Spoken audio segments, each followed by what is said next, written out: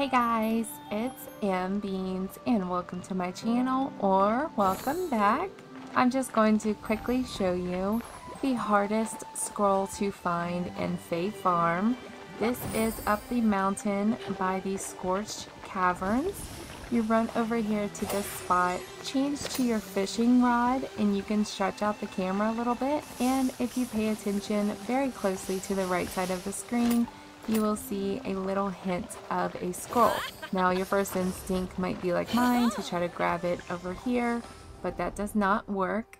So what you're gonna have to do is jump across. You're gonna have to do a type of double jump, which I will show you. The double jump, I jumped with my fairy wings, I swung my staff, and it made me jump further across where I was able to land on that landing, and I got the Volcanic Path. Thanks for watching. Like and subscribe for more content.